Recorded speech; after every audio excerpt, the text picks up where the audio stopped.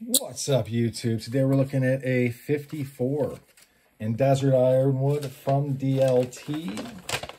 Actually, my second from them. My other one has a easy open mod that I didn't do.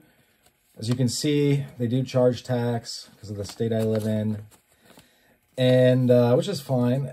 $134 for this is a steal.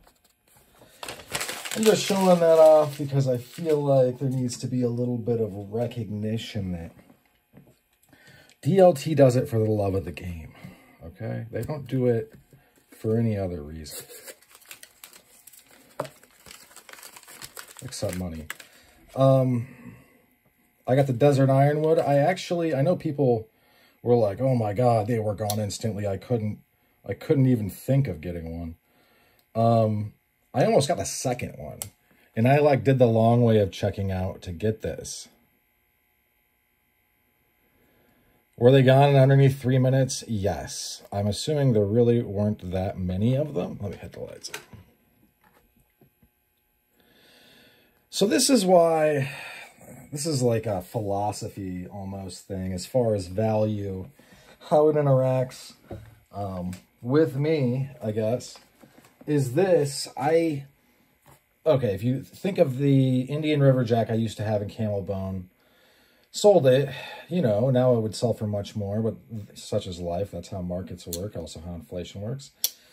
But the reason I am not so crazy about some of the flavors that GEC puts out, not that I'm against them, just not for me. Okay, so one, this doesn't have a goofy shield. I think the oak leaf is tastefully done. It's not too much. The grain on this is great. The chatoyance on this is great. The action is great. It costs under $150, actually $134 if I didn't have tax. And so why are some things so expensive? And we start to run into the value for money. And I get it if it's a, was it first or second coolness that Nut and Fancy was like the second kind of cool, or it's just cool. If the second cool is doing it for you, go for it. But I will say this, like they have the Stockman that's like the electrician's knife coming out.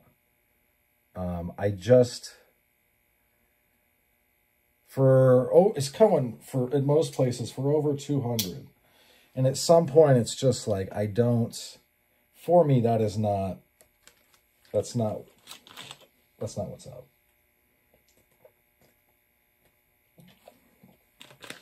And here's the idea from the seller's perspective. Let's say you go to sell that.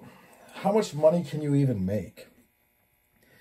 eBay takes 15%. That's $45 from a $300 sale. Are you going to make, you know, 50 bucks after you wait and wait? Are you going to go in the groups and have people mock you for marking it up? I guess if it's like, you know, if I really was into it, if I really thought it was cool, I might pick it up. But as things are kind of standing now, I just can't swing the electrician's knife. Not really because of finances, just because it is not something I'm interested in.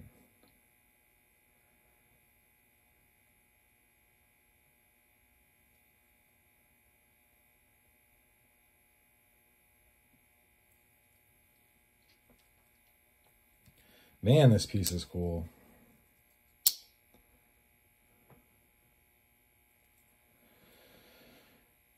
So I bet DLT, but why would they not? Why, you know, I have no issue with people making money, but it kind of kills me that some things are marked up to like the Barlow, the Granddaddy Barlow that was like $225 from SMKW. I have one. I saw them go for less in the groups.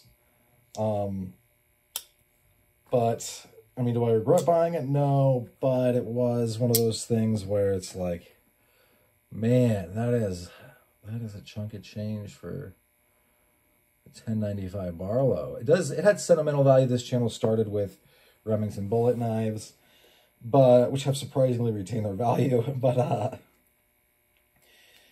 it's just not, I mean, at some point I have to question if I don't like it. You know, I'm not really interested in buying it to sell it. And like selling it is, even if I was selling it, would be kind of a pain. At some point you just got to pass. And I'm sure they'll still sell out. I guess, like, you know, as time is going along, my tastes, what I want in my collection, there's a little bit more refinement. So, I mean, that's to be expected, but it's, yeah, I just can't really do the big dollar knives if I'm not going to like them.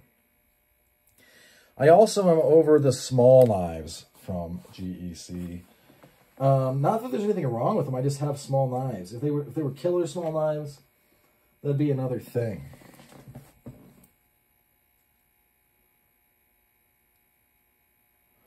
All right, folks. Thanks for sticking with me to the end.